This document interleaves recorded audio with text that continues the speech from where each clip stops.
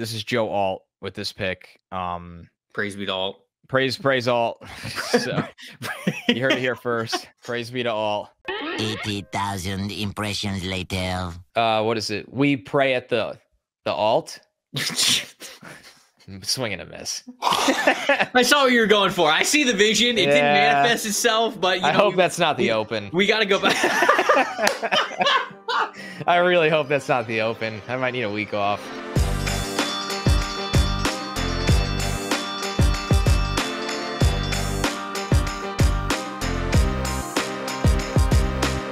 Welcome to the Opening Bell of the NFL Stock Exchange Podcast. I'm Trevor Sikkema. That is Connor Rogers. Joining you guys for a midweek, late week edition of the podcast. It's holidays, folks. You got to work with us. Today, we're doing offensive tackle rankings. We're getting to the big beauties. Remember, it's not the big uglies. If you're watching the podcast this summer, you know that we don't call them big uglies.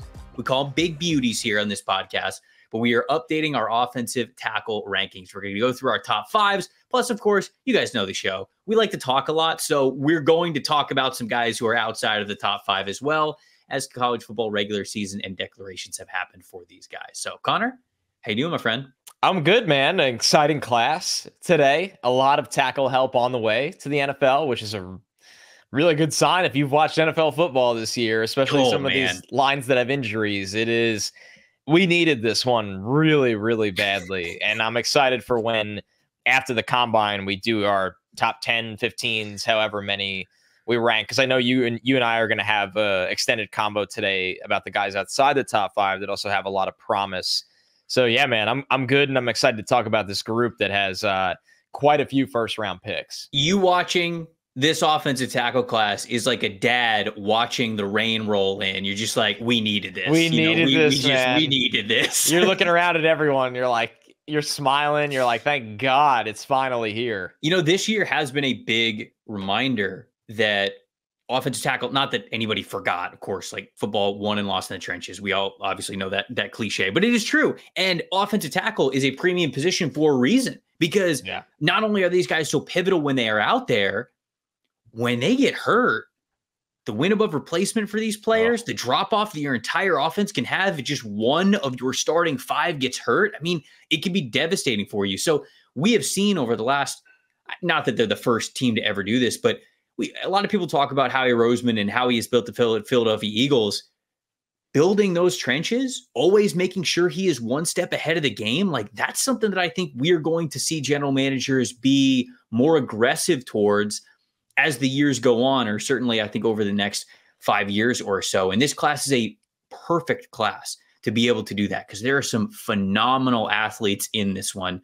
And I guess we could just get right to it, because I figure 5 is going to be a fantastic athlete for at least one of us. Maybe it's the same player. Who knows? We'll see. Connor, after watching some of the regular season film from these guys, who do you got at number 5 here in your re-rankings in the early parts of full-on draft season? So I will establish this with that you and I are going to talk about Troy Fashanu and Graham Barton with the interior players. Both of them have played tackle at college. I know we've had some conversations that, hey, maybe these guys hold up at tackle at the next level. But throughout much of this process, from, I don't want to say consensus because maybe that's dangerous, but almost consensus, they're going to be evaluated as guys projected to move inside. Mm-hmm.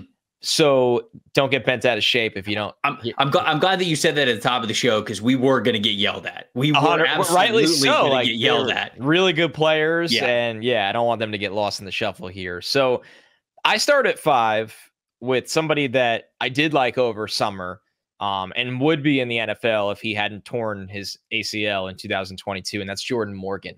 And somebody, who has played a lot of football. And one of my big takeaways from doing this exercise, Trevor, was that a lot of these guys have not played a lot of college football, honestly. Mm-hmm. I mean, sure, plenty of them 2-year starters and stuff like that, which is fine.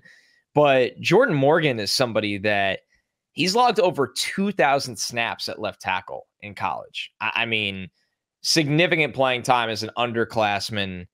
And even with the torn ACL on the back end of 2022, he must have worked his ass off to come back ready to roll this year. Not only was he ready to roll, the tape is good this year. I agree. I watched him and I was like, my expectations were a little bit tempered because I liked him so much last year and that, during summer scouting. But I thought, like, man, it's going to take a little bit to come back. It's a tough injury, especially at tackle, the pressure on the knee. And it's really, really good. I just like how he shows off his strength. This is a guy that he is compact. He is not a dripping long tackle with the arms down to the ground or super tall. He's a more compact player, and he has a lot of mass packed in to the center of his body that he knows how to utilize. Like when he wins leverage, he knows how to use that mass to help his anchor. And he has very active hands. Like, I wrote this down from the summer, and then I rewrote it again this time. He does not wait for the battle to come to him. And I just love that. So some guys in this class, that's actually a problem, is that they overextend, they reach, they lunge, they duck their head. They're just so jittery out of the gate. With Jordan Morgan, it's active and anxious, but I think it's controlled because he's played so much. So he has good hand placement. He has pretty good technique. I think he has plus awareness. I think that he's somebody that it's not the same footwork as some of the high-end guys, but it's good enough where he's able to mirror with those feet. But where he makes his money, Trevor, his ability in the zone running game is phenomenal. Phenomenal. He gets out of the gate. He gets downfield on screens. He can pull. He could just run to the second level and try to detonate people. And that's because he plays with an edge. He really plays with an edge. So Jordan Morgan is somebody that we could have had him on the guard show as well. I think he's going to get a shot at tackle, and I think he's earned that. And I think if you're a very zone-heavy team, you are probably going to love him in the back end of the first round or in the first half of the second round. Yeah, so I have Jordan Morgan at 6. So I'd see him pretty similarly to you do, or as you do. I think, what did I give him? I think I gave him a late first, early second grade. It might have been a solid second round grade, but it's right around there. And I agree with a lot of the stuff that you said. You mentioned he tore his ACL in, what was it, November? I think it was November of last year. Yep. He played more snaps this season than he had in any singular season before this. He's been a starter for 3 years. And that's truly saying something, folks. In 2021, he played 706 snaps. In 2022, he played 670 because he missed a little bit after that torn ACL. And then this past year, he played 787. It's crazy. It talks about the work ethic this guy has, the type of athlete he has, or the type of athlete that he is. For him to be able to recover and get to this point, a super impressive player. I love the experience, love the patience as well. I think the footwork is fantastic. The thing that I love the most about Jordan Morgan is the footwork is so good. The consciousness to the leverage is so good. He mirrors so well. And there is, I think, an argument. Does he have the redirect strength and natural power to be able to sit on an island by himself against some NFL pass rushers? But when it comes to that quickness, staying in front of guys, when you have more space in front of you, that's sometimes a detractor of why guys might not be able to survive a tackle. That's not the case for Jordan Morgan. Like, this dude can move super well. And if the only thing you're really worried about is, man, does he have the total redirection power to when he's facing those bull rushes? Is he going to expose his inside or outside shoulder without having help on either side? That might be a reason that I could say, okay, maybe he's going to be a starter at guard at the next level. Because if you eliminate that, you just got a damn fine offensive lineman. You mentioned he's not going to be dominant with his length. He's not going to be dominant with his just overall size. But there's so much to like about his game. He approaches the offensive line position very, very well. Love the balance.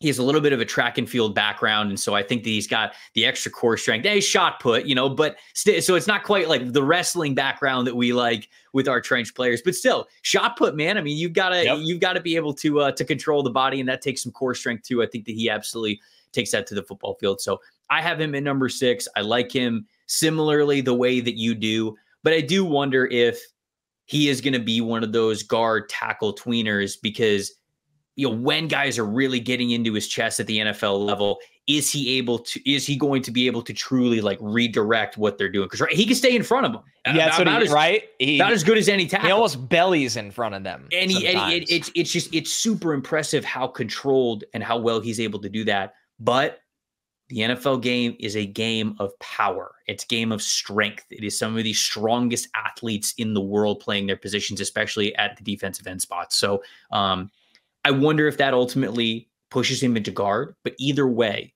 I think he is a starting caliber offensive lineman at the next level. So I agree. So who'd you have at 5? So 5 for me, opposite of Jordan Morgan, much more of a projection player. I have Georgia's right tackle, Amarius Mims, at number 5 for me. We could package this one because I have him at 4. Okay. So 6'7", 330 to 340 pounds, depending on where you look. I mean, the guy is just an alien type of build, man. And when you see him on the field at right tackle, he gets down in that stance and you go, holy shit. Like, what? Where is Georgia getting these guys? It's really funny when you watch the 2022 tape because Amarius Mims, he was a 5-star offensive tackle, didn't start his first year, thought about transferring, ended up coming back to Georgia. He doesn't get a starting spot right away after that because, well, it's Georgia and they're deep as hell. But when Warren McClendon got hurt towards the postseason last year, Mims was able to step in and play. So I think wasn't it the SEC championship and then the college football playoff? The Ohio State game was a big one for him. Yes, but I think he started in the LSU game as well, and then he started for the Ohio State game too. And so you get to see him on the field at the same time as Broderick Jones on the other side, and you're just like, how did this happen? How did we let this happen? How does one team That's what they do. have both of these offensive tackles? So it's kind of funny to see both of those guys out there. Mims obviously passes all of the size tests with flying colors. I don't think there's going to be any talk of like, oh, is he a guard? Is he a tackle? He is clearly built for the tackle position. He's just very, very green on experience because this year he was scheduled to be a starter at right tackle, ends up suffering a high ankle sprain early in the season. I think it was that 3rd game against South Carolina. He misses 6 games and then he re-injured it against Alabama in the SEC championship game. So we don't even get that full game. We obviously don't get the bowl game from him either.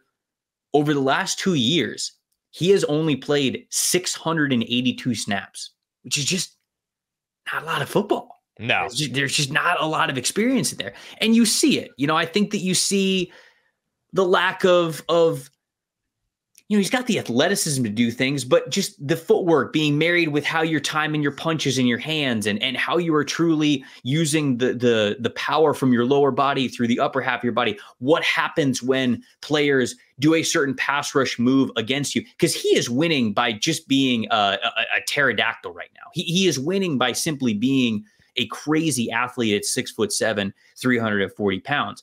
But the technique parts of his game, even this year at the beginning of the year, the hand placement, I mean, there's sometimes when the hands are just coming way too wide and he's giving up his chest a lot easier. When guys will counter him, he doesn't really know how to reset his hands the way that he should, so he's not as comfortable hand fighting.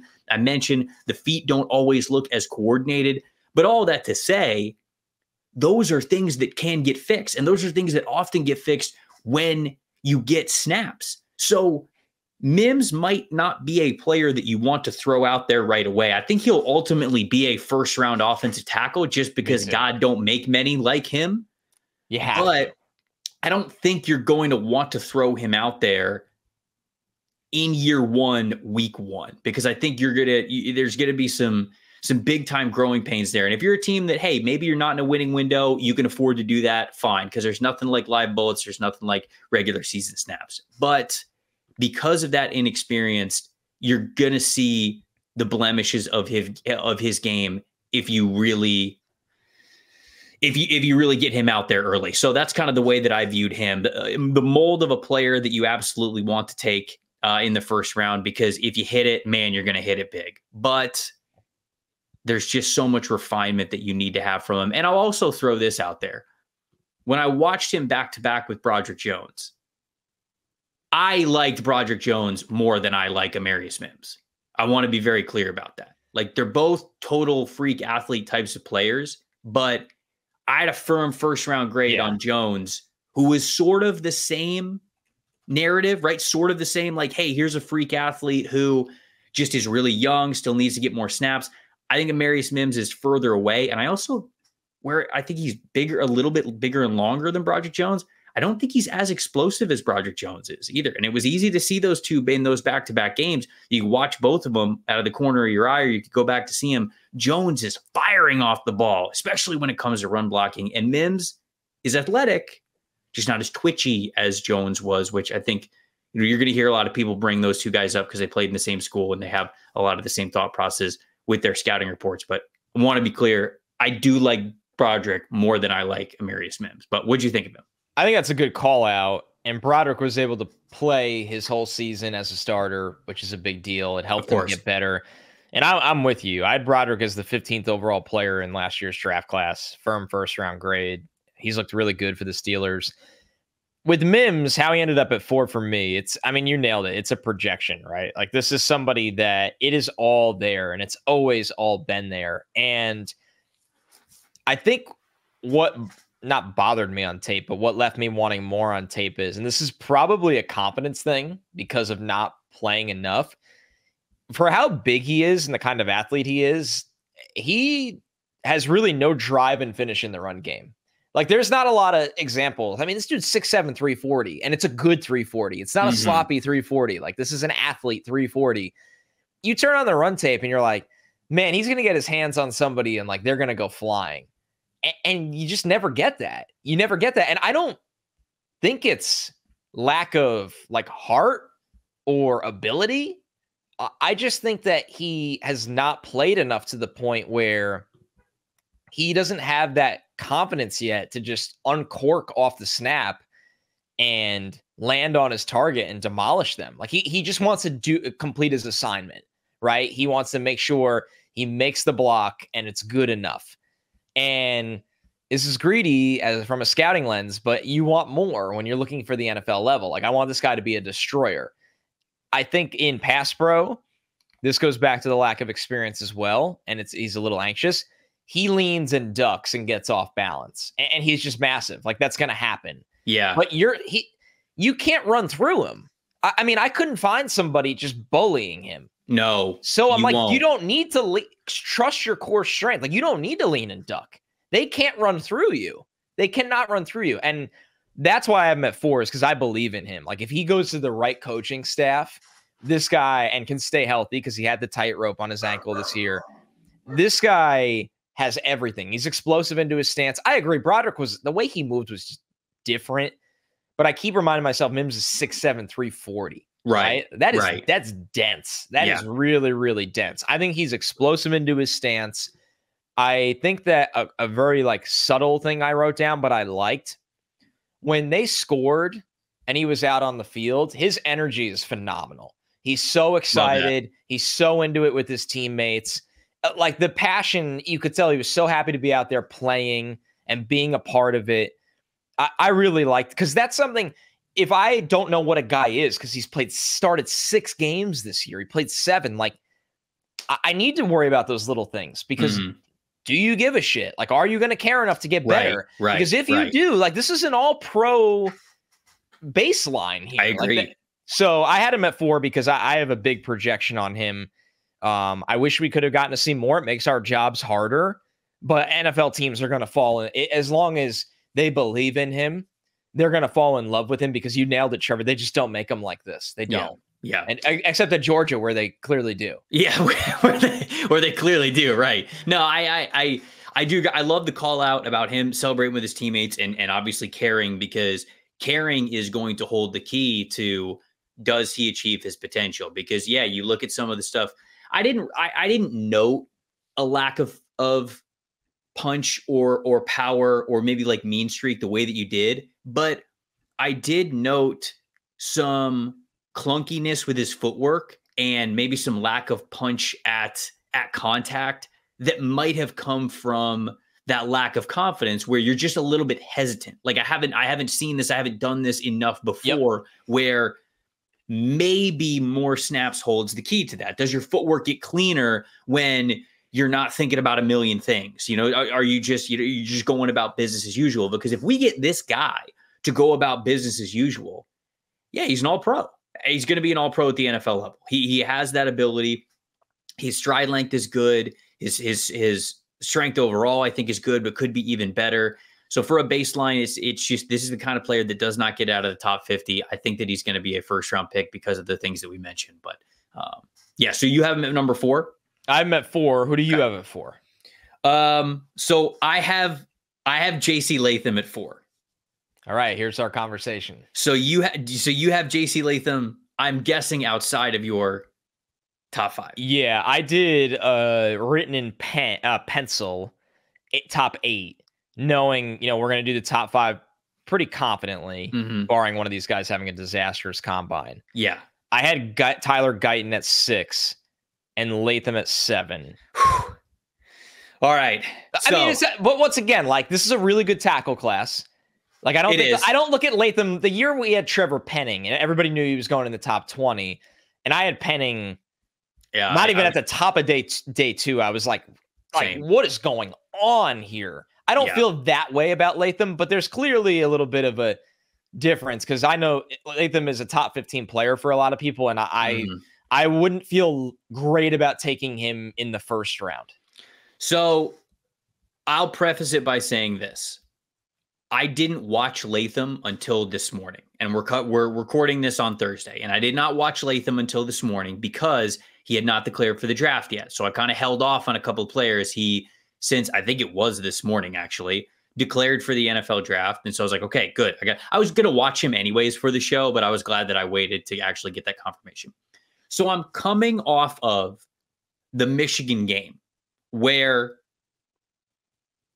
one of the main reasons why that last play of the game, Alabama versus Michigan, went as poorly as it did is because 6'6", 360-pound JC Latham is getting forklifted into the backfield by a player who is half his size. Yeah. Not actually half his size, but you guys know what I mean. A guy that he should absolutely dominate. And so I'm like, damn, man, that's a top 15 pick?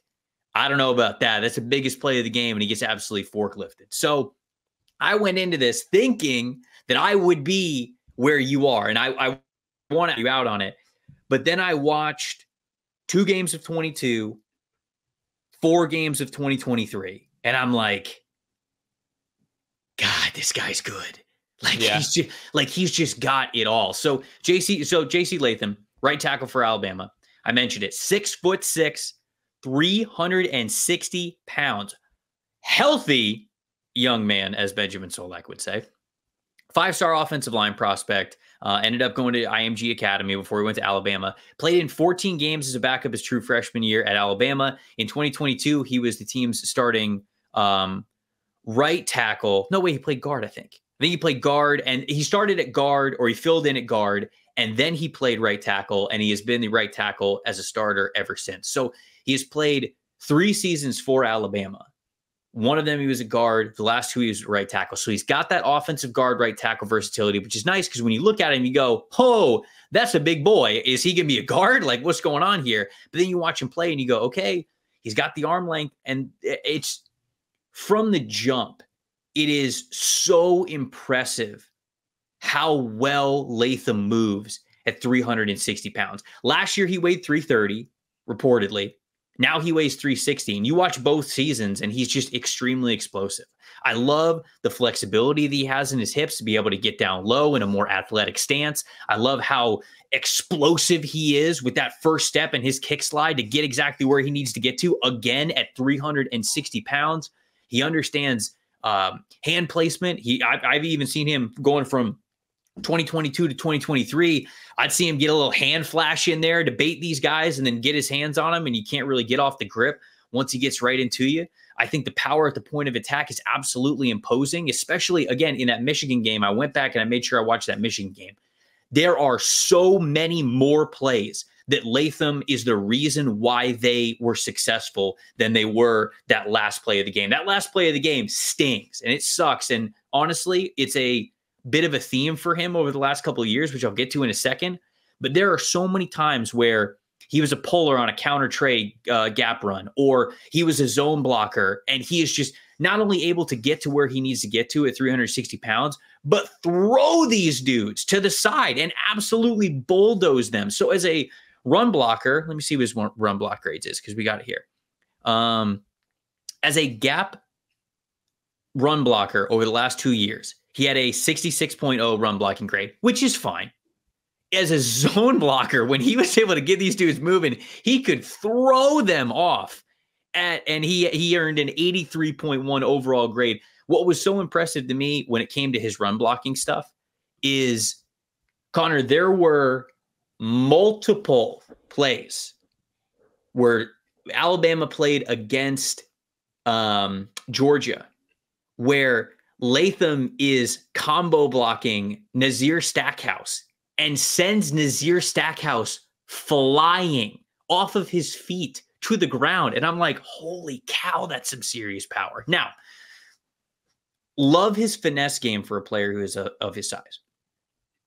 That play against Michigan, where he gets forklifted back way too far, it does happen a lot more than you'd like for it to happen. Yeah. His anchor ability, and I don't really understand. I need to watch a little bit more of it. It's pad level, because a lot of these guys just get under him and they win leverage, but I've seen him win with leverage before. So I just don't know why this is happening so often, because I don't really think it's an inflexibility thing.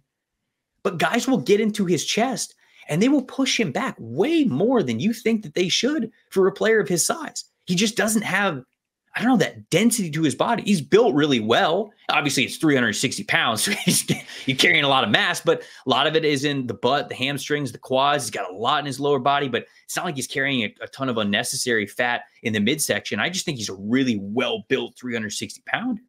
And so for him to struggle with bull rushes as much as he does, that was a little bit of a concern to me, because it happened continuously.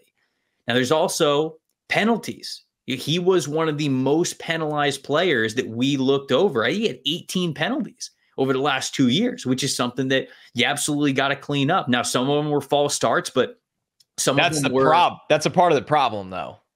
What, him jumping early, you're saying? Dude, it's not. I was my not number one, but a thing that drove me nuts this summer. I had him at tackle 5, and I don't think it really got a lot better this year, honestly. Him jumping early to like. Yeah, protect his outside shoulder. Yes, like I didn't see self-trust. So let's see. I actually have it right here. I can pull it up. Latham's total penalties this year: 7 of them were false starts, not great. 6 of them were offensive holdings. 3 of them were ineligible downfield player. I saw those because I was like, what happened here? Well, on the coach's tape, it was a little hard to like figure out what was going on. 1 of them was unnecessary roughness. 1 of them was unsportsmanlike conduct. So a decent amount of offensive holding penalties over the last 2 years. And then, a bunch of false starts. Let me see what it was in just 2023. So in 2023. I think I watched 3 false starts. Let's see. 2 false starts, 2 offensive holding. Yeah, so he was a lot more penalized the previous season. Yeah, for sure. But I mean, he had like 11. Yeah, look, and the thing is that I don't believe he needs to do all those things. I think he's gifted enough to not have these penalties, but he does. So that's something that he's absolutely got to clean up. There's no question about it. But the reason why I ended up being as high as I am on him is because though there are things to clean up, he's going to be, I think, 21 his entire rookie season. Yeah, he's young. He's got 2 years of starting experience as a right tackle in the SEC, and he's got some straight up dominant reps for a player of his size. He's going to win with length. He's going to win with size. The foot quickness is there for him. I think he can be a devastating run blocker. The things that bug me the most are just the penalties. And for some reason, he struggles against those bull rushes. And I think it might be because he dips his head a little bit. That's got to get better from him. But I thought I was going to be more closer to where you had him. And when I watched him, there's too much good for me to go, yeah, there's stuff that I like, but I'm going to hold him back. If I was an NFL team, I'd still be taking him in the first round. So for me, and I get it, I really do, because I've written down before, like, he is such a high variance player at a position that I honestly hate variance now. I do, and I used to not be this way, but I've been burned by evaluating offensive linemen where the highs are so unbelievable. Yeah. But the lows are, he's going to get demolished at the NFL level if those moments appear. So with Latham, I mean, his best tape is as good as anyone in a great class. His worst tape, you look around and you're like, man, how are we even talking about him being a top 40 pick? That's what everybody's thought was after the Michigan game. Right? Because a lot of people hadn't seen him play, and they've been sold that he's going to be a top 15 pick. But that's not fair either. I don't think that's fair either. But to your point, that is the play of the game. It is 4th and goal. You got one play to either extend the game or your season's over. And man, that play was so weird too. I went back and did you watch that play with the all 22 afterwards? He peeks to his left. That's the reason why his chest is so open on that play and why he gets forklifted so bad is because he looks to the left and he puts his arm out to the left as if he thinks the interior defensive lineman is maybe gonna cut in between him and the guard, or maybe he thinks like a stunt is coming, which I don't think he believes a stunt is coming. Maybe he's just trying to protect the gap so the guy doesn't immediately shoot the gap right in between him and the guard and get right to Jalen Milroe. But that split second where he turns his head to look if the interior defensive lineman is going to come at him, by the time he looks back around, that edge rusher is going reckless abandon right into his chest and ends up ruining the play. So even that play was a little bit weird, but you are right. Those moments where he struggles are unfortunately impactful ones. It's not just like, you just missed it a little bit here. Sometimes it's really devastating. Yeah. Some of the things with him, besides the penalties, you just brought this up, field awareness. I thought was a problem. He just doesn't bring his feet with him in pass protection a lot. He's so big and strong, and he has maybe the strongest hands of any tackle in this class, that it almost leads to bad habits at times, where when he doesn't bring his feet, guys will cross his face or they'll get him with speed or a counter move.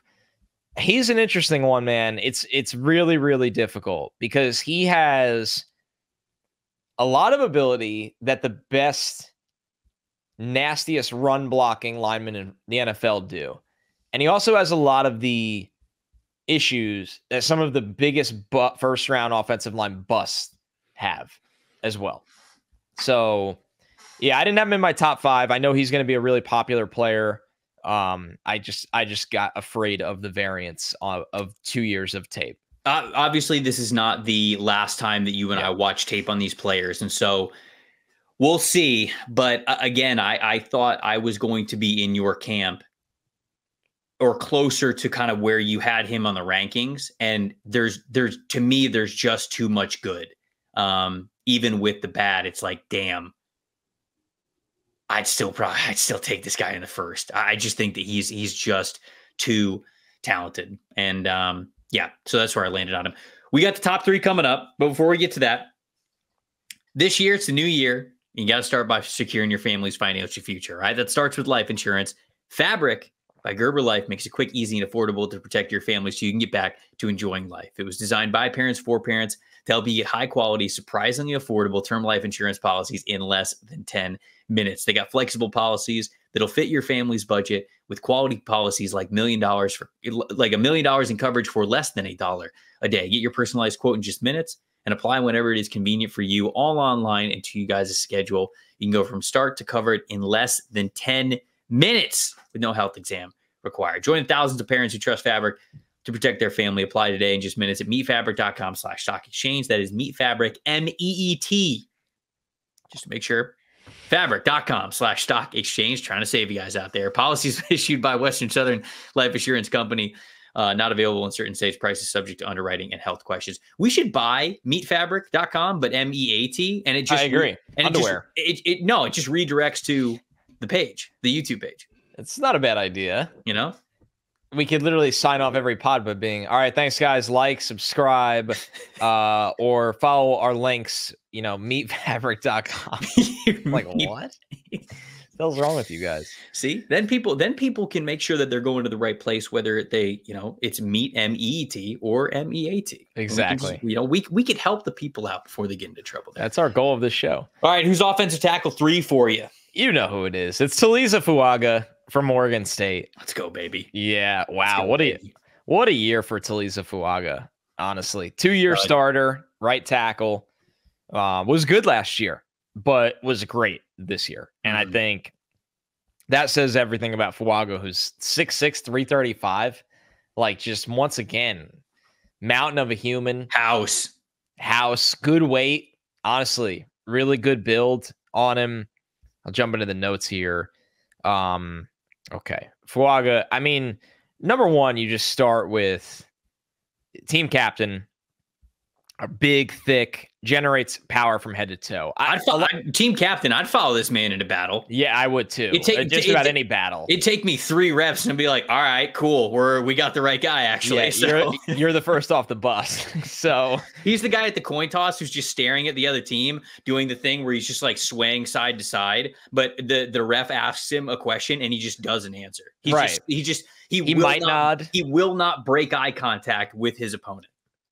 He might nod. He might not. He might give you absolutely nothing. So he's a player that a lot of these guys are big and strong, but they get a little reckless to how they try to generate power, whether they're leaning, ducking.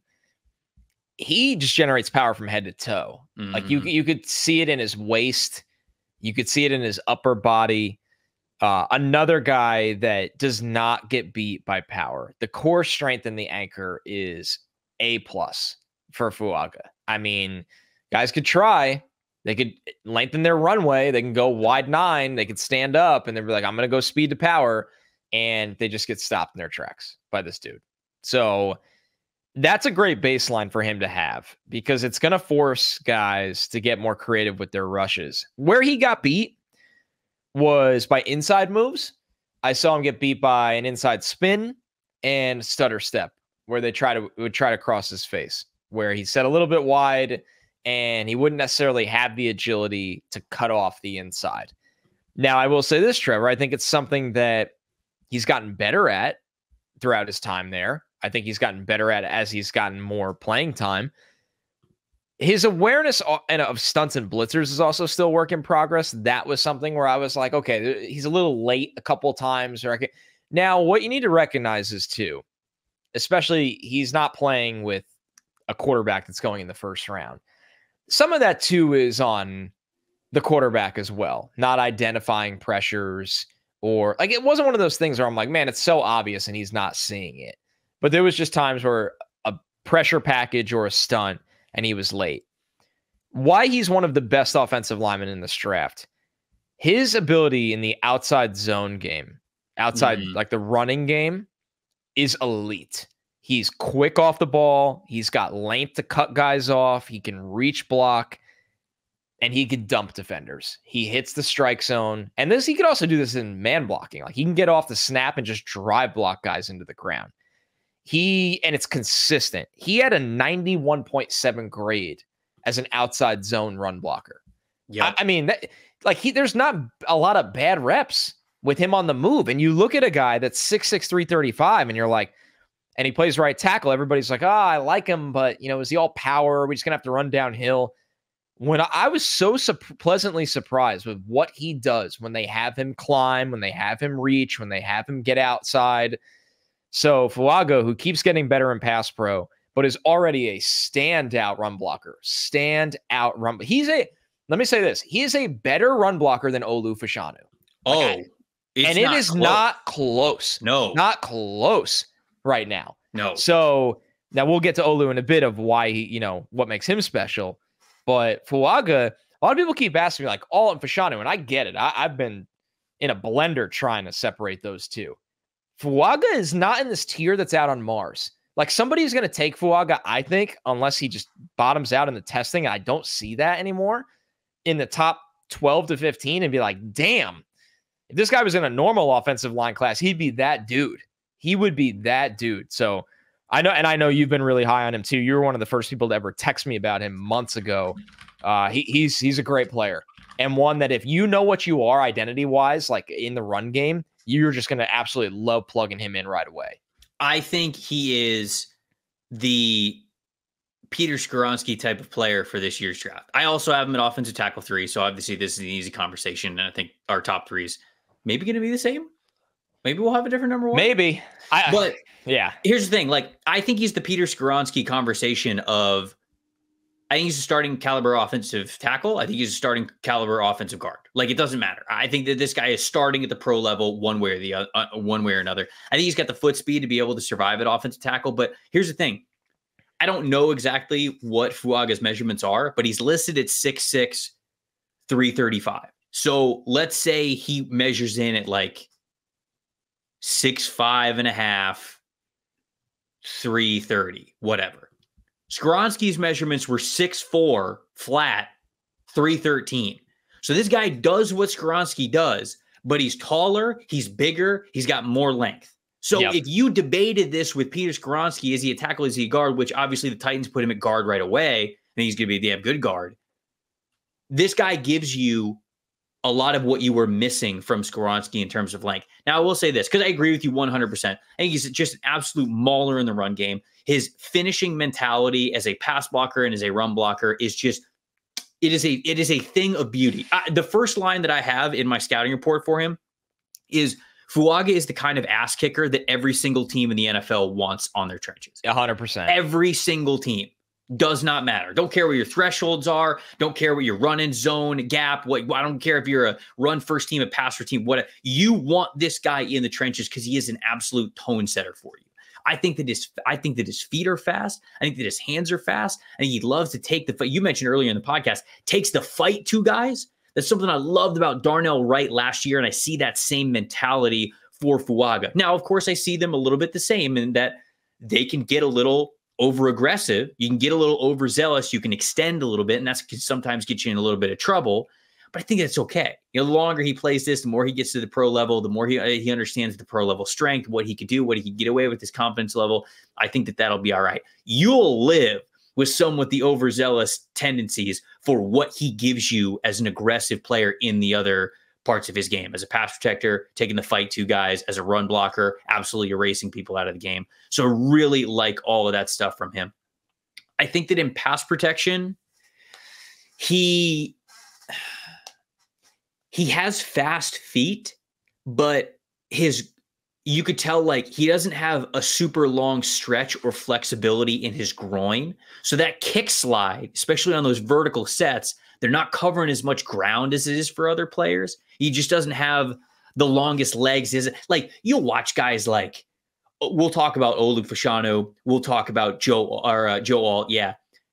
These guys, I mean, they're just covering all sorts of ground with their kick slides because their strides are just so big. Fuaga's not the same way. So he makes up for it with really quick feet, but there are times when he gets exposed a little bit with the outside shoulder or against really good speed rushers. Sometimes he oversets himself a little bit, gives up that inside shoulder a little bit just because he can't quite get to the landmarks as fast as these other guys that have longer stride lengths. However, unlike some guys where that might be the case and they struggle to recover, he has the fast footwork to be like, okay, if I didn't get to my landmark and you tried to hit me with an inside counter, he does get into them and has the strength to redirect them well, right? Some guys just don't have that strength, right? If they can redirect and they can get back into your chest, but they're already winning to the inside, maybe they're not going to be able to push these players enough to get away from the quarterback. Fuaga has that ability. He has that innate strength. So I think where his weaknesses certainly exist for questions of whether or not he can play tackle, I believe the strengths that he has in his game mitigate that more than maybe this conversation that we have had with other players. Like I think of Graham Barton, right? Where Graham Barton loved the footwork, loved the grip strength, but I don't know if Graham Barton exactly has that redirect ability that Fuaga does, where that's why I'm confident for him to be a good offensive tackle at the next level. So, man, I am glad that you said it the way that you did. I wonder if this podcast is going to be one of the podcasts that's a little bit higher on Tallies Fuaga, because I'm not going to lie. I'll spoil it now. I got Olu at 2. the debate between Fuaga and Olu was kind of tight for me, because I am not worried whatsoever about this guy having the strength and power profile to play at the NFL level. Sometimes I worry about that a little bit with Olu, and kind of the way that you were talking about JC Latham. You don't like entrusting guys who maybe have that kind of deficiency to them. I'm not worried about this guy being strong enough to play at the pro game. He's a pro trench player, and you've seen it over the last 2 years, and I absolutely love it. Now, an issue from him before we move on. Penalties. He had 11 penalties over the last 2 years. 8 of them were those false start penalties. Right. Now, not all 8 of them, because I watched all of them. Not all 8 of them are him trying to get a jump in pass. No. In fact, I think more than half of them is he's so eager to get off the line and kill somebody. Yeah, it's a Kentucky Derby in the gate. Like, let me out. Let me out. I want to run. So I'm not nearly as worried about his false starts as I am some of Latham's that might be more pass protection related. He's not having that kind of a thing. So I wanted to make sure that I mentioned that as well. I had the same thought. And that is taking us to a great conversation that I guarantee everybody listening right now is a little surprised that we both ended up with Joe All as the top tackle. Wow. Look at that. We don't text each other for a reason. And it's for moments like this. As I sat there last night, I even tweeted it into the atmosphere. Like, I am. Oh, I saw it. So torn because I like them both so much. I guess we'll start with Olu, right? Before we get to All. With Olu, and I think you kind of already hinted at this, for all his greatness, and he is a great pass protector. Like, his floor in pass protection almost made me put him at 1 because I feel so good about it. But the play, he's still getting stronger. Mm-hmm. And I think the Ohio State game opened up my eyes a little bit to that. It was almost jarring, right? Like, it was almost like watching someone that you thought was like Rocky IV. It's with what's his name, the Russian boxer. I can't believe this is driving me that nuts. But I'll get there in a second. Ivan Drago. Yes, thank you. Like he finally sees his own blood, and it's like, what? That was watching Olu against Ohio State. You're like, I thought this guy was titanium, and it's not that he got murdered. I want to make this very clear. It's not like Fashanu was unplayable against Ohio State. It's just that he's been so good since he's been on the field for Penn State that it was a little bit surprising in a way. But besides that, I think with Olu, his run blocking right now is just not where it needs to be for an elite play, like a all-time kind of prospect. I think that he's a great athlete. He can absolutely fly in the open field. He has no fear or lack of urgency or drive, but he just doesn't consistently generate lower body power as a drive blocker. And in the zone game, he plays high and doesn't sustain blocks. Like, he just misses his landmarks and doesn't sustain. Guys, he might make the first contact, but a guy is going to work through him or around him or over him. So it's not that he's an unplayable run blocker. I want to make sure, like, we're really nitpicking a great player here in Fashanu. But it was the one thing I wanted more out of from summer scouting. Mm-hmm. And I think it got better this year. I don't think it got a lot better. And I was disappointed by that. Really disappointed by that. Because this is a dude that built in a lab, so explosive in pass pro, so good in pass pro, can play on an island with the best of them. And that is going to make him an NFL starter right away, and a really good one, like one I would love to have on my team. Mm-hmm. But if he wants to be an all-pro player, which is what I think a lot of us have been billing him his potential as, the run game, it has a few steps to continue to grow.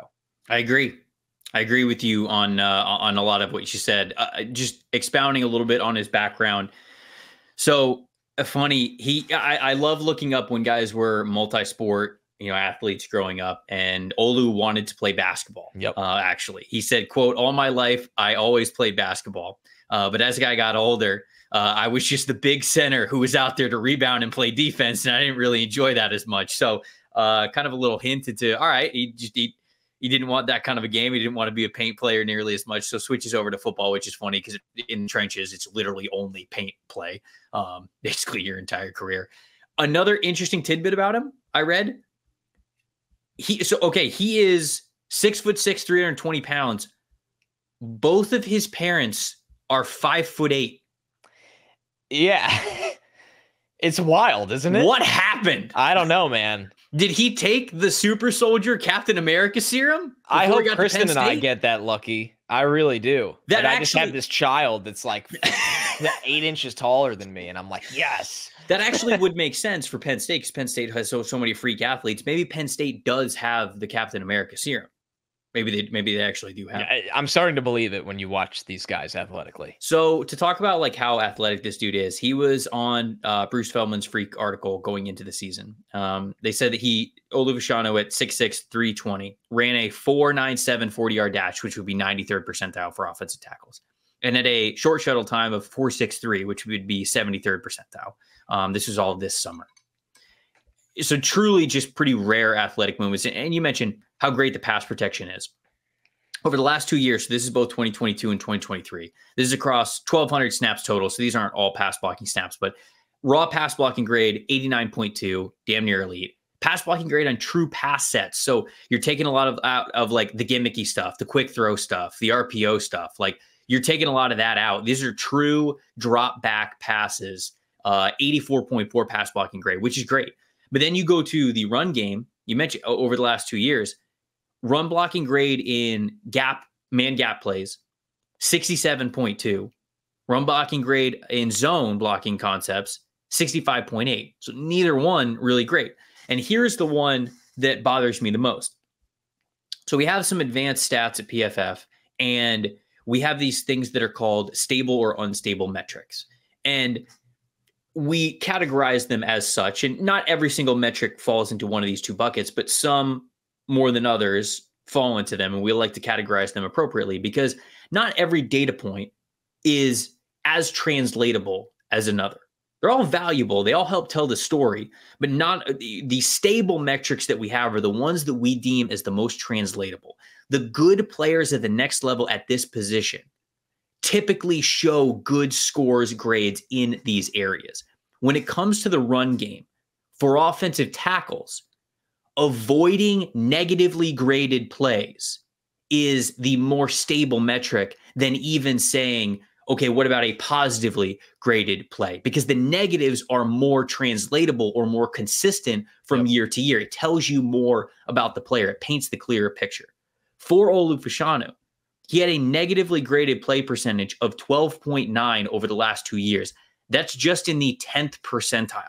So obviously, not closest to 100 is what you want to get. 10th percentile, at 12.9%, if you have a negatively graded run blocking plays, that's not great. And then when you marry that with him struggling with power when it comes to pass protection, it gets me nervous, man. And that's why I had a debate in my head about Tallies Fuaga above Olu Fashanu, because I'm not worried about that with Fuaga. Now, Fuaga doesn't cover near the ground that Olu does. He's not near the pass protector he is, but the floor, what I know he is going to be as a run blocker first and foremost, and then the type of player he is as a pass blocker, is that worth it over a guy that I got strength question marks. I got strength question marks with him in the run game. I got strength question marks with him in the pass blocking game.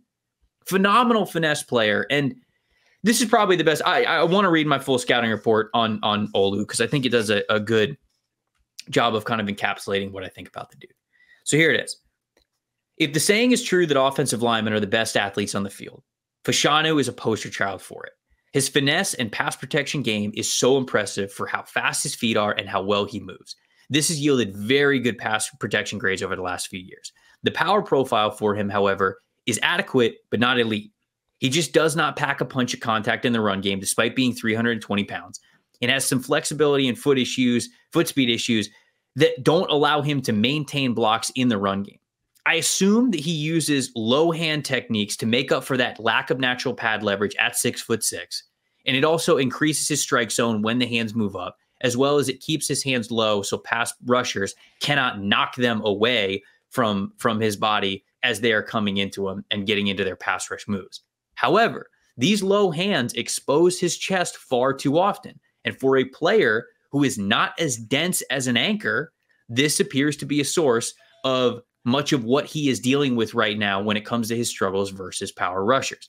When he gets his arms up, and even against good speed to power players, he can't anchor. The long arms are a big advantage to him when he's keeping pass rushers at bay, but failing to keep his arms inside makes his chest too easy to attack. And right now, he is not dense enough to anchor immediately, and that forces pressure on the pocket for how he takes on power rushes.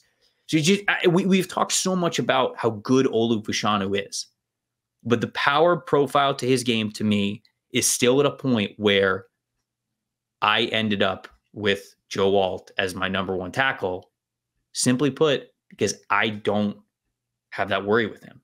So before we talk about Alt, I do want to get to an ad read, but I want to make sure if there was something else that you wanted to talk about with Fashanu, I gave you the floor before I got into that. No, I just want to hammer home how excited I am about Fashanu as a pro prospect, because I think a lot of people listening right now are like, it's almost like a gut punch, because Fashanu was talked about as a top 8 pick if he declared last year. And he's still probably going to be, right? He goes back. He's still going to be a top 8 pick. He's still really good. He's a special pass protector, athlete, length. It sounds like person, like when you hear teammates talk about him, and team captain. And I think he'll be on a foundation of an offensive line for a decade in the NFL. But it just came down to who has the higher ceiling because of what they do in the run game right now. My final bottom line of Fashanu was Fashanu is not only incredibly talented, but will also be one of the youngest prospects in the 2024 class. Great point. Which is important because if it's a guy, kids, right? We talk about these guys being kids. He's 20 years old. He's 21 years old. He's probably going to get a lot stronger. At least he has the ability to get a lot stronger, certainly when you look at his age. He is the type of athlete in the trenches that you absolutely draft in the first round very high, even if he needs to get stronger to live up to his very, very high potential. So there you go. That's our thoughts on Olu Fashanu. We'll get to our Joe Alt breakdown in a sec. But NFL fans, it is time to unwrap the nonstop football action this holiday season by throwing down big matchups with DraftKings Sportsbook, an official sports betting partner of the NFL. This week, new customers can bet just $5 on the NFL and score $150 in bonus bets instantly. You can download the DraftKings Sportsbook app now. Get in on all of the NFL playoff action. There's already some juicy lines to get into. Look, with quarterbacks and players, sitting out, guys resting. There's a lot of room for you to make some money. There's a lot of lines. They're very flexible here. If you think you've got a beat on what these teams are going to do when it comes to this final weekend of the NFL season, there is money to be made. That's all I'll say. So go ahead and do that. Download the DraftKings Sportsbook app now with the promo code PFF. New customers can bet just $5 on NFL action, score $150 instantly in bonus bets. Only in DraftKings Sportsbook with the promo code PFF. The crown is yours this season. If you got a gambling problem, call 1-800-GAMBLER. Visit www.1800gambler.net in New York. Call 877-8-HOPE-NY or text HOPE-NY. In Connecticut, help is available for problems with gambling at 888-789-7777 or visit ccpg.org. Please play responsibly on behalf of Boot Hill Casino and Resort. 21 plus age varies by jurisdiction. Void in Ontario. Bonus bets expire 168 hours after issuance. See dkng.com/football for eligibility and deposit restrictions, terms, and responsible gambling resources. Both got Notre Dame left tackle, 3-year left tackle. Very, very impressive for a true freshman to play at that program. So we got Joe Alt at number 1. Talk to good people about Joe Alt. Well, I think first off, what's so wild about it is all the guys you've heard us talk about today, Latham, Mims, like they were some of the best recruits in their entire class. Not a tackle in the entire class, counting the quarterbacks, counting the other positions. So I don't think Alt was viewed that way coming into the school, that he would be this instant 3-year starter, right? He's only a 4-star. Okay, I thought he was a 3. I mean, but either way, the hype was like there's a million 4-stars every year. This guy started 8 games as a freshman at left tackle, then 13 as a sophomore in 2022, and then all 12 this year. Yep. He's played over 2,000 snaps, over 2,100 snaps in college on the offensive line. He's only had 4 penalties in his 3 years of starting. Nuts. 2 false starts and 2 holds. Nuts. That's insane. Nuts. And they, like, you watch his true pass sets. They ask a lot of him, Trevor. They really do. This is a guy that, like, he's out on an island. Oh, it's a true drop back offense like that. Yes. 100%. Where I'm like, this is what playing tackle in the NFL is going to be like. He is phenomenal at recognizing and picking up stunts and communicating with his teammates.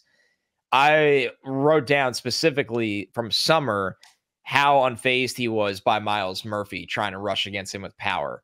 And then this year, one of my favorite edge rushers that actually went back to school, Ashton Gelati on Louisville, he looked really good against that front as well.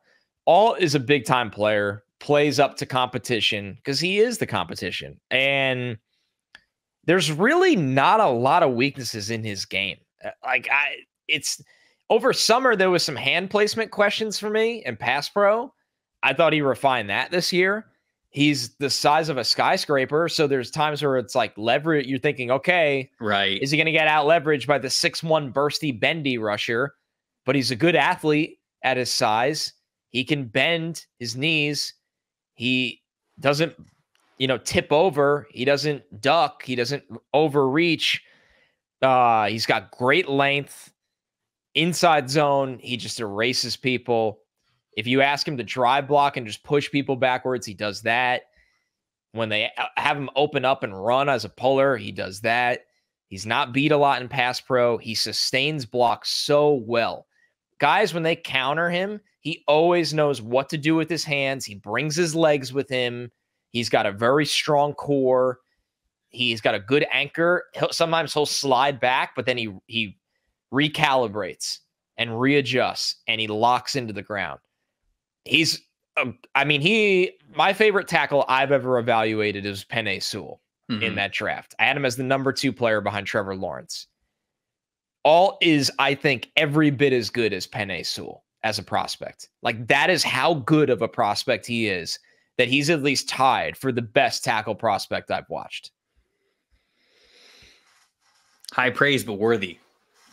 Worthy of the high praise. We, what is it? We pray at the alt. Swing and a miss. I saw what you were going for. I see the vision. It didn't manifest itself, but I hope that's not the open. We got to go back. I really hope that's not the open. I might need a week off. All right. Hiding. It's going to be the open. I'm going into hiding. Ryan's going to punish you so hard for that one. Yes. Okay. So well earned. So a little bit of background on Joe Alt. Started his high school career. Well, first and foremost, family background. His father, John, played in the NFL for the Kansas City Chiefs, and his older brother, Mark, as an NHL defensive end. So, I mean, what the fuck, dude? Right. So, Joe Alt started in high school as a freshman quarterback before moving to linebacker and defensive end as a sophomore. And then he moved to tight end as a junior. Notre Dame offered Joe Alt a scholarship as an offensive line prospect after watching his junior season when he played tight end at 240 pounds. By the time he committed to the Irish, he was nearly 260 pounds. And by the end of 2021, when Alt had signed with Notre Dame, he weighed nearly 280. So now he is listed at 322, 6'8", 322 pounds. So not only does he have a athletic family background, he's got a multi-position background. I'm sure he played multiple sports growing up. I talked about some. Probably played hockey. He's from Minnesota. Played hockey. He probably played hockey. Probably played highlight. Probably was in NASCAR. I don't know. I wouldn't doubt him. We talked about some of those stable metrics that PFF has. I'm going to list you off all of the stable metrics that we have here. Pass block grade. Now, these are over the last 2 years. He's played 1,600 snaps at left tackle over the last 2 years. So this is a cumulative score for over the last 2 years to play for him. Pass block grade, 89.0. Pass block grade on true pass sets, 82.1. Run blocking grade in gap plays, 83.0. Run blocking grade in zone plays, 93.4. Negatively graded run plays, just 7.2%. That's in the 89th percentile. Total penalties over the last 2 years, 3. Where's the bad? What are we? I mean, he's such a great prospect. He has such a great high IQ of what wins at the position. He's got, despite being 6'8", he's got really good hamstring flexibility to be able to get down in that 3-point stance, because Notre Dame asked their offensive linemen to all get in 3-point stances when you're doing run plays. So he's got that flexibility, even though his butt's pretty high in the air because he's 6'8". He can get his pad level low and get his hand on the ground because he has that hamstring flexibility. So the hands are very consistent and powerful in their punches. He's just an extremely impressive, fluid athlete coming from that linebacker, tight end background that you're now seeing at left tackle. He's got great awareness. He's always looking for extra work. He's very calm in his pass sets because he knows that a lot of people just aren't going to be able to get around him with his sheer size, certainly when he pairs that with his technique. So you don't see a lot of panic from him. But if I had to say that there were things that I noted in his game that make him not the perfect prospect, one, the groin flexibility. I've talked about this a little bit with Tallies Fuaga, where the total stretch that you have when you were in your kick slides, it's a little bit stiff, but he's 6'8". So he covers plenty of ground anyways, even if it's not this long stretch that it might be for some of these other guys like Fashanu and like I've seen with JC Latham, players like that. So the groin's a little bit stiff, but it's not really anything to worry about because he's got the overall size. He does have a little bit of a tendency to overextend. You know, he will kind of get his shoulders over his skis, if you will, when he is trying to dictate contact, when he's trying to get his hands in there. And there are times when, if the rusher is really patient with him, or if they're trying to bait him, he can get a little off balance and he can get a little top heavy, and you can kind of manipulate him a little bit that way. But that's more of a consistency thing than anything else. I'm interested to see what his arm length ends up being, because despite him being 6'8", when I watch him, it's not like his arm length is like Amarius Mims or something like that. He doesn't have vines for arms. Now, again, him having a 6'7", 6'8" frame, maybe it doesn't look like that. I think it's a trick of the eye. And it might be a total trick of the eye. But there are times where I go, okay, well, maybe your arms aren't as long as your 6'8" frame would indicate. And maybe that's a reason why you get a little top heavy. And when you lunge a little bit, you get your shoulders over your toes a little bit. But man, that's stuff that it's just more confidence. Like, he doesn't even have to do that. So, I mean, 3-year starter, multi-positional background. He's got the frame. He's got the size. He's got the athletic family background as well. He understands the position so well. The football IQ is already so high for him. There's just not a lot that this guy does not do well. If I am drafting Joe All in even the top 5, now I don't know if he's going to go top 5 in this class. We'll see what the final draft order ends up being and what the quarterback position ends up being.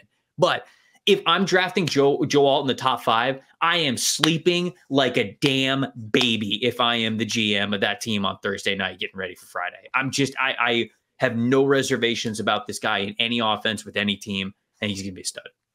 I'm with you all the way. I mean, he's a no-brainer pick on the offensive line. What a career he's had at the college level, and everything he does just screams that it'll translate well to the NFL. I mean, just looking at the draft, and he might not be the first tackle taken. It could still be Fashanu. But for sure, yeah. But man, it feels like when you have the Titans and Jets lurking at that 7 and 8 spot, there's just no world where those two guys could fall past those spots. I think they're locked in its top 8 picks, even with potentially 4 quarterbacks and a couple of receivers going. I would agree with you. For sure. Anybody else in the top 5 that we did not get to that you want to shout out at all? We already talked about your guy number 7 with Latham, but anybody else on the list? Yeah, I mean, I'll give a quick shout to Tyler Guyton. He is such a ball of clay that I think that'll really excite a team. Maybe the end of round 1, maybe round 2 instead. He's a great athlete. He moves really well. He's out there just kind of athleting, dude, for better or for worse. We talk about this class having really good athlete offensive tackles. He is without question the best. And that is truly saying something. We have really good athletes in this offensive tackle class, and it takes one game of Tyler Guyton to go, yup, you are truly different. He's a great developmental pick. Yep. He is. But just so far away that I couldn't have him over those 5 guys. I had him at 6.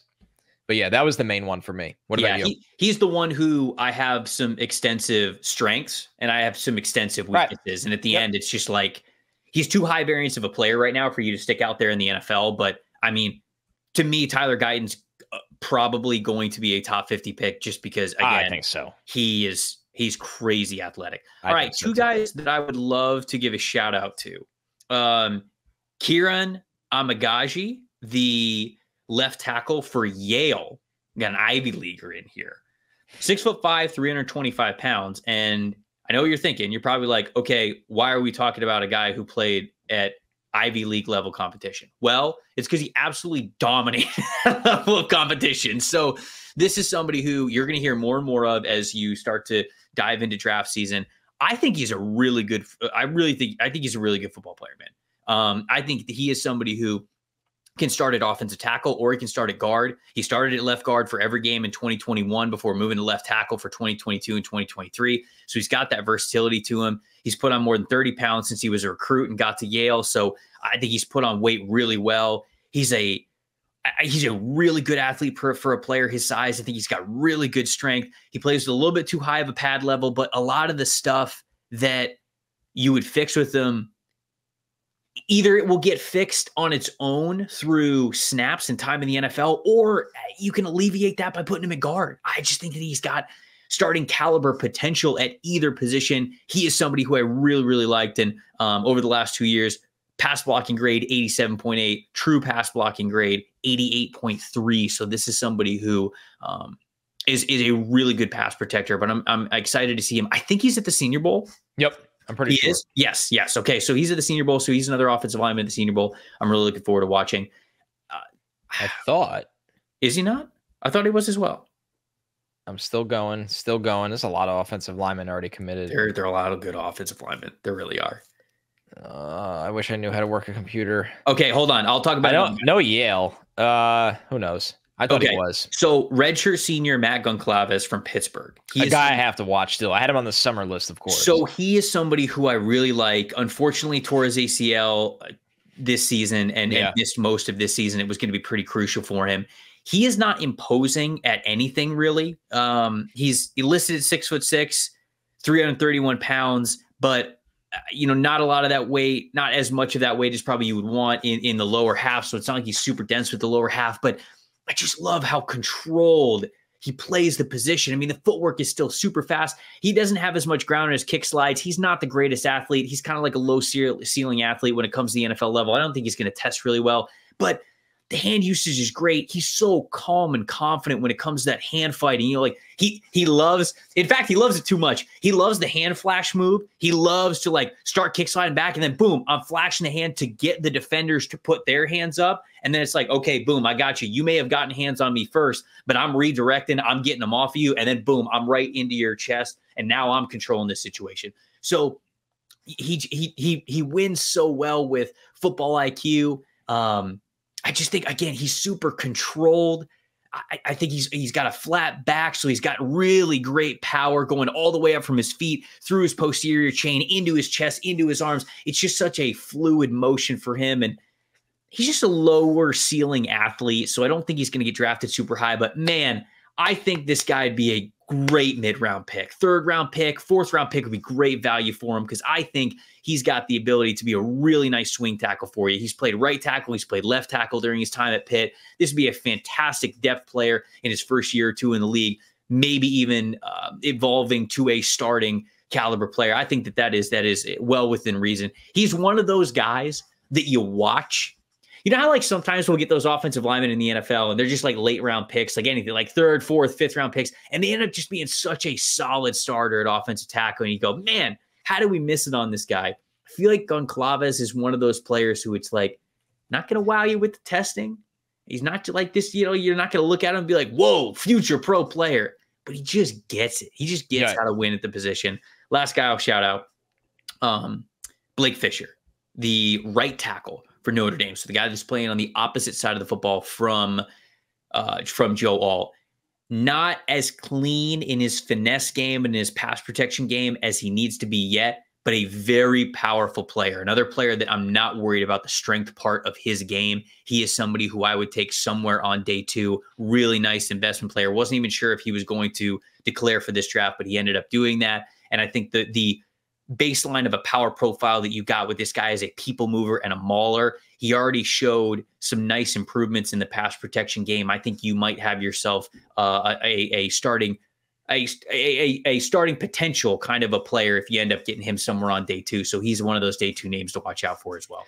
And this is just the tackles, folks. I mean, this is a really, really deep, strong tackle class. And we have a lot of exciting guards and centers to talk about too. And some guards with tackle flexibility. So yep. It's like we said at the top of the show, it's so great to have a strong offensive line class for the balance of the NFL. Listen, man, this class is fun. This class is really fun. There's so many good guys at the premium position at spots. Quarterback, wide receiver, offensive tackle, edge rusher. There's so many. It's a good draft at those premium positions, and we're going to keep working through a lot of them, but we would love to hear your thoughts on our thoughts when it comes to this offensive tackle position. Obviously, our top 5s and some of the other players that we gave a shout out to. Best way to do that, hitting us up in the comments on the YouTube channel, youtube.com/@NFL Stock Exchange. We are over 16,500. It's amazing. Followers already. 20 by the draft. I'd love, man, if we get to 20 by draft, well, man, we already love you guys so much, but that would be wonderful. Love you more. For us. Yeah, we would. We thought that we couldn't, but we absolutely do. If you are audio only, you can still hit us up and get your opinions out there for us on X and Instagram at Tampa Bay Trey, at Connor J. Rogers. That is the best way to do that. But yeah, let us know as well what team that you want to see next, because we'll probably do a handful more Fix Your Franchise, because it's January now, folks. The Bears one is coming for everybody. The Bears, we will tell you the Bears one is coming. Yes.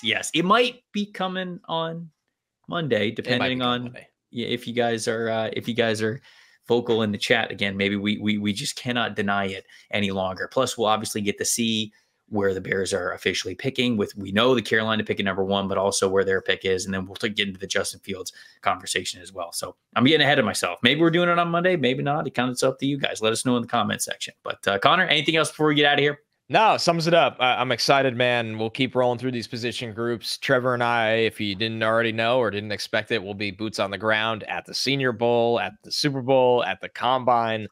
So a lot of good stuff coming to the feed. Yeah, it's going to be a wonderful draft season. Appreciate you guys already rocking with us. Keep doing so, and we'll give you all the NFL draft content that you could ever want. I'm Trevor Sikkema. That is Connor Rogers. Thank you guys so much for watching and listening to the NFL Stock Exchange podcast. We will see you for maybe Fix the Bears episode on Monday.